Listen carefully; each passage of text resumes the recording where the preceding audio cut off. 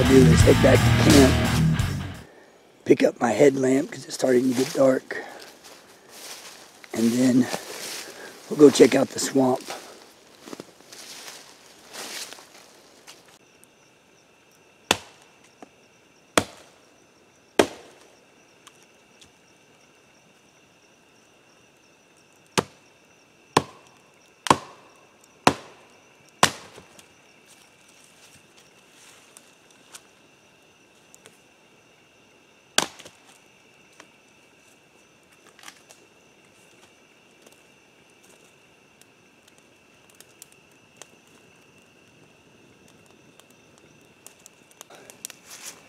So I was about to head for the swamp, and I was putting a few sticks on the fire to see if it would get going again.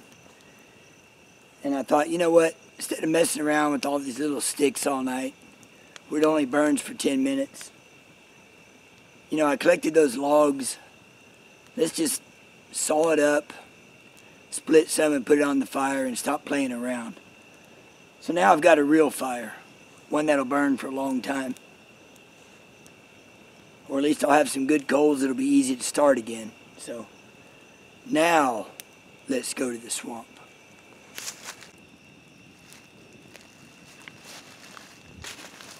What the heck is that?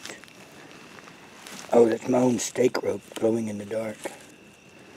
Cool.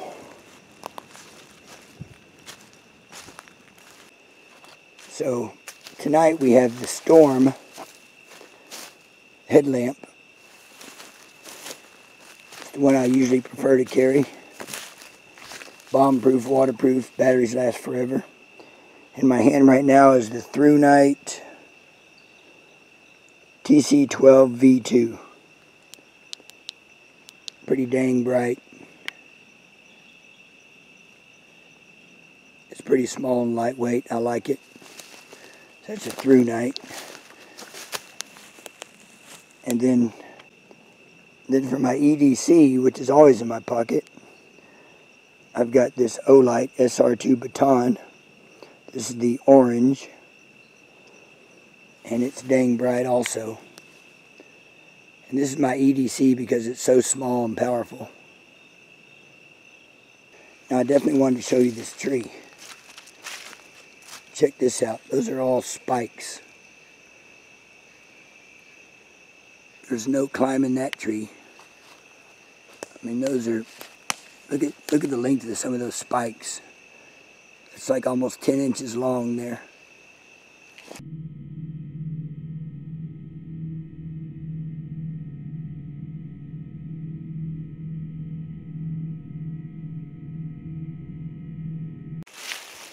Yeah, you don't think it's easy to get lost out here?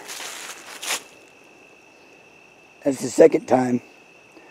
Third time, actually, I passed by that and that feature right there. So you start to get turned around. Somehow I wound up going around that way, trying to explore. I just went in a circle.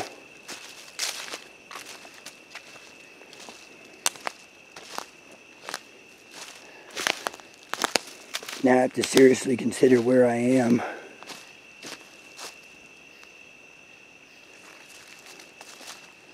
Dang. Yeah, it's easy to get lost out here. That ain't no joke.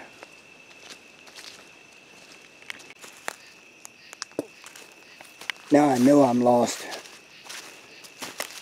because I haven't seen those before. Horse apples. Horse apple.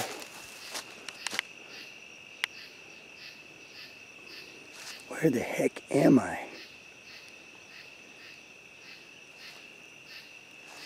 I see a reflector. Maybe that goes. Well,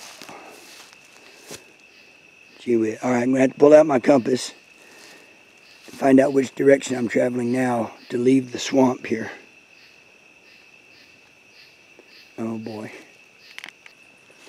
Alright, no kidding, I'm actually lost.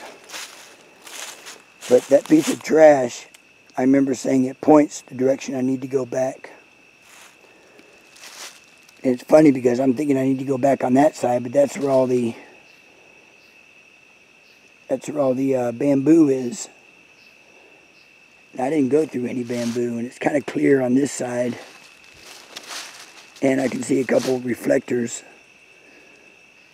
So I'm going to go for it. And come over to these woods.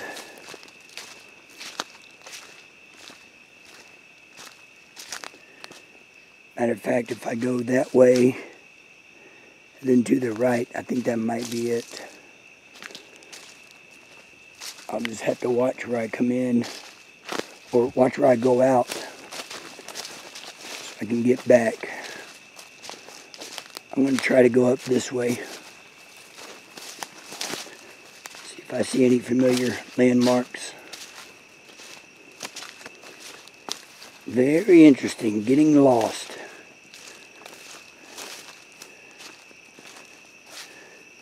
Getting lost. Just don't panic, and of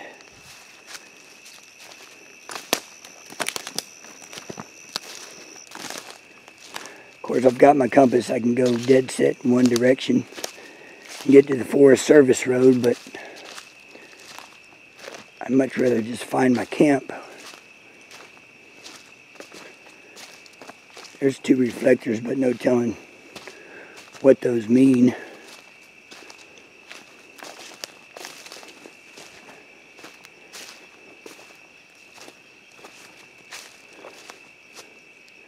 Two reflectors right there, one right there. You know what? This kind of looks familiar in the sense that there's a lot of reflectors. I came from this semi-clearing right there. Important thing is I can get back to the swamp.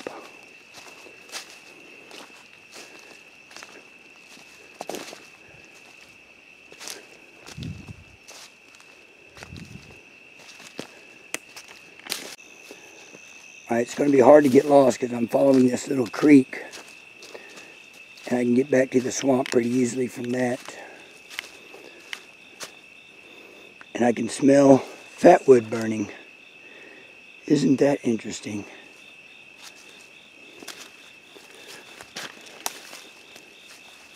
And is this the creek? Oh wait, look at that tree.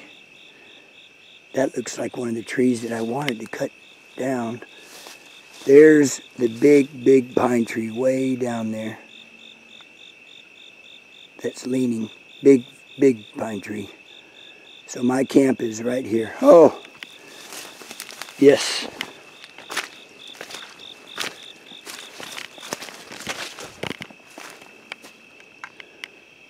Yes, I recognize that. That has got to be the right one. And then that big pine tree.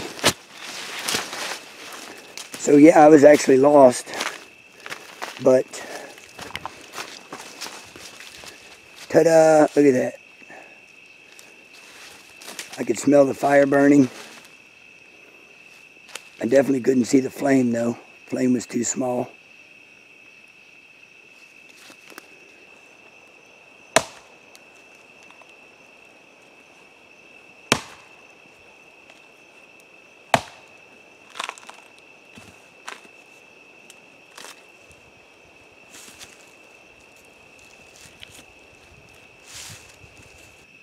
You know, I just watched a video this week from Really Big Monkey 1 from Dave about survival situations and getting lost. And he brought up a lot of good points on that video. And I tell you, I was actually lost there for a minute. But it's about not panicking, and I was able to find my way because of landmarks. I was familiar with the vegetation I had gone through, so I knew where I should not go. And I remembered that little piece of trash in the swamp. I remember walking by it and said, that's pointing the way back to camp. So I remembered that. I could smell the fire. I was following a creek. I didn't know if that was the right creek to follow. But I was smelling the fire. You know, I had a good feeling. but I knew my way back to the swamp, and that's what's important because that's where I got lost. I had to be able to get back to the swamp. And then if all else failed, I could pull out my compass and find my way back to the Forest Service Road, which might be a long hike, but once I was there, I could hike down to my truck and then from there get back to the camp. But had I panicked, no telling where I would have went. If I just started going through the woods thinking I was right, because actually, for a while I was thinking, well, I need to go to my right. But I was heading in the wrong direction, and if I had gone right, I would have gone deep into the woods and I would have been lost in no time. And then when I finally decided to break out my compass and head to the Forest Service Road, it could have potentially been an all-night hike. So that was pretty cool. I've been lost before. That wasn't the first time. I've probably been lost a lot of times. I just didn't know it.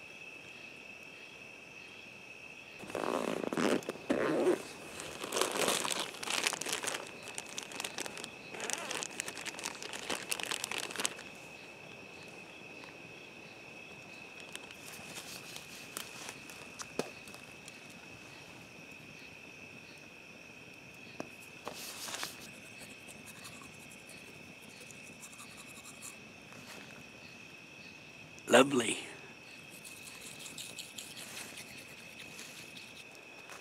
So I've got some fat wood burning, so it'll burn for hours probably. Well, I'm going to hit the sack. See you tomorrow.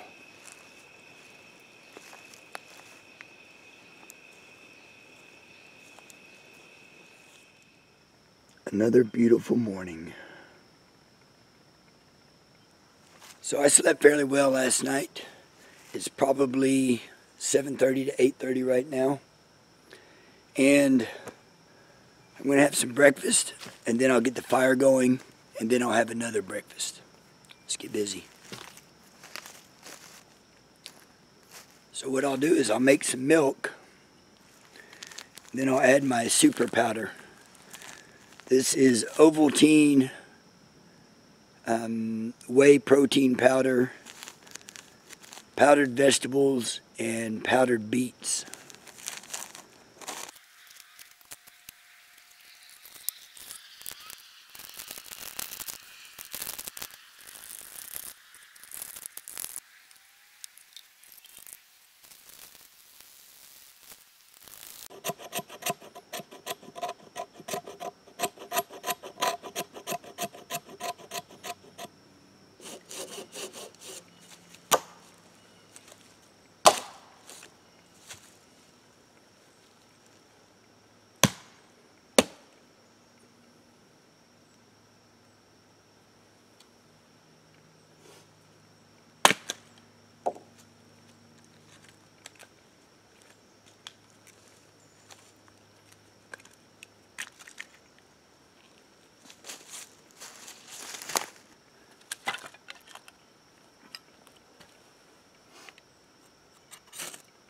Whoa.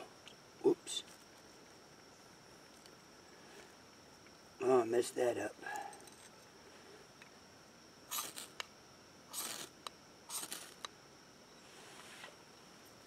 Got it lit anyway.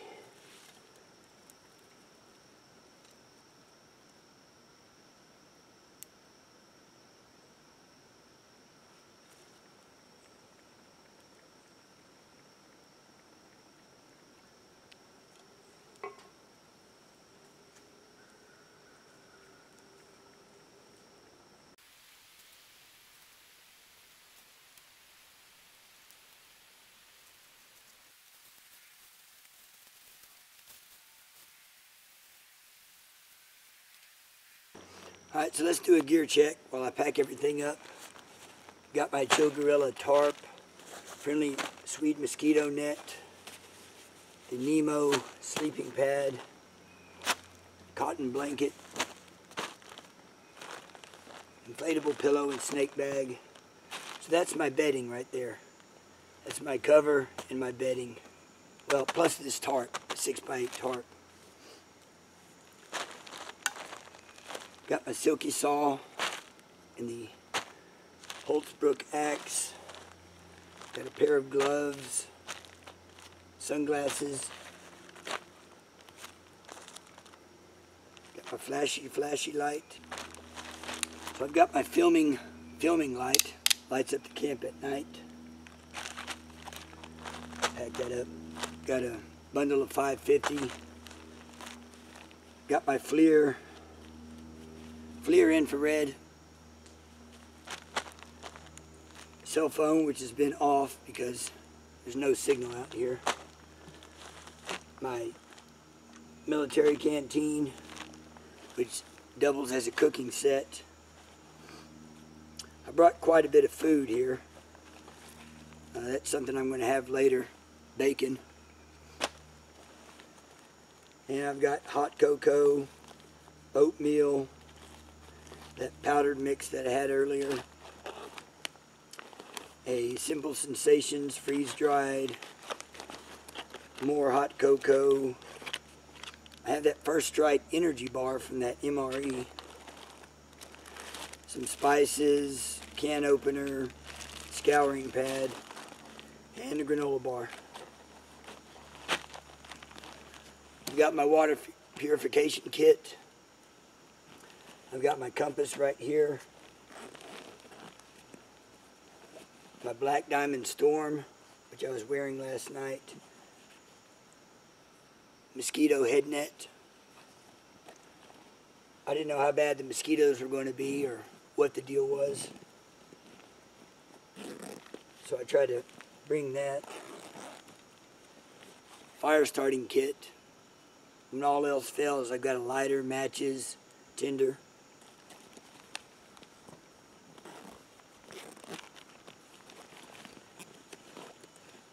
And this is where I keep my cordage. I've got some bank line. And this is where that extra 550 goes.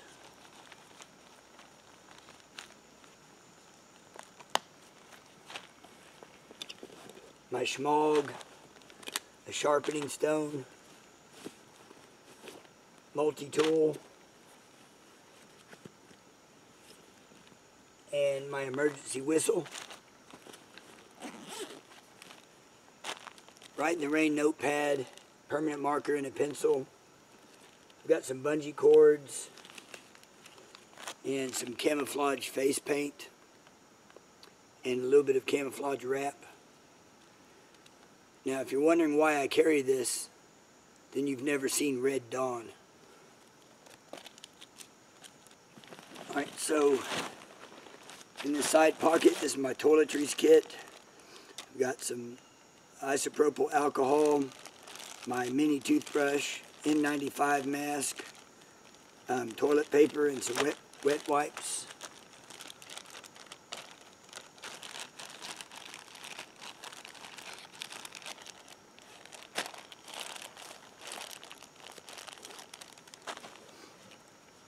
Again, there's the through night flashlight. Got some extra Ziploc bags. And this is my little friction fire block. Just a piece of fat wood. Real thin and real lightweight.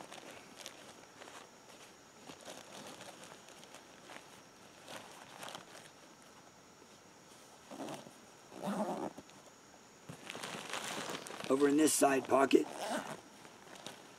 I have my camera batteries, and there's another flashlight, the Olight Seeker 2. I brought plenty of light. I don't like to be without light if something happens. Or, you know, one of the flashlights, the battery dies or something like that. I don't like playing that game.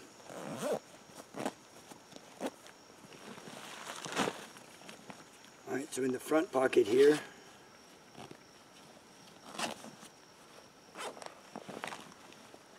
my trowel, sniper veil, and real light, ultralight dry bag. Why do I have a sniper veil? Again, referred to Red Dawn, not the new one. Alright, so in the main compartment here, I have the clean canteen and cup, poncho. I brought a clean pair of underwear, socks, and a shirt. There's no telling what it was going to be like out here after that tropical storm, and it could have been raining. And there's another granola bar. Stick that in my food.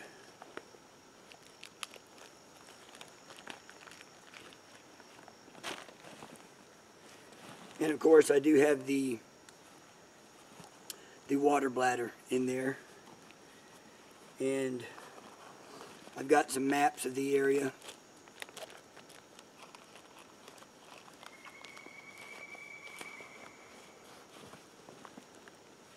And that's it.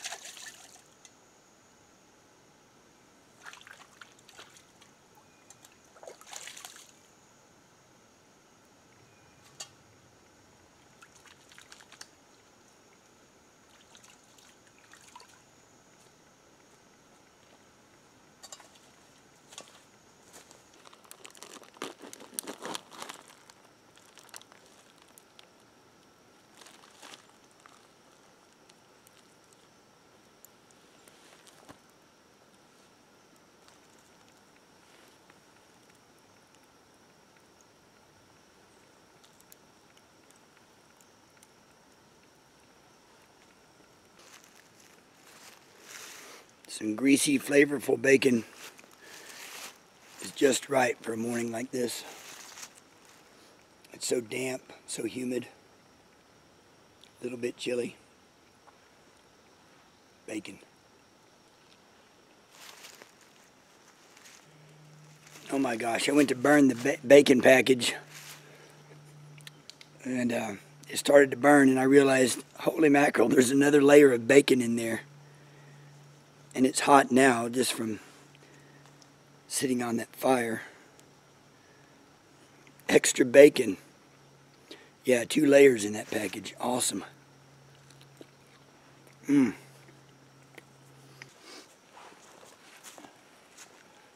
yeah, I can feel the weight difference. With most of that water gone. Some of that food gone.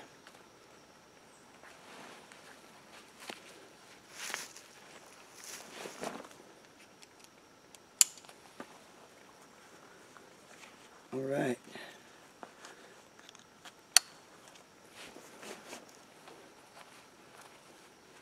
Let's do some exploring.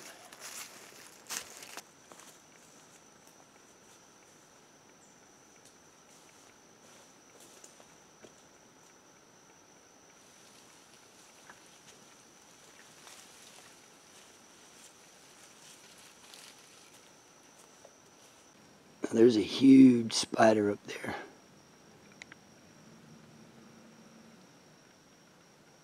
See if I can get it lower.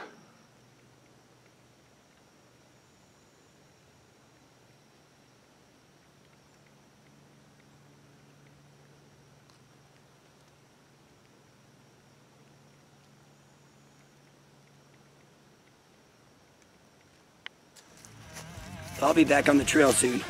So thanks for watching Survival Theory. Please share, like, subscribe, and I'll see you next time.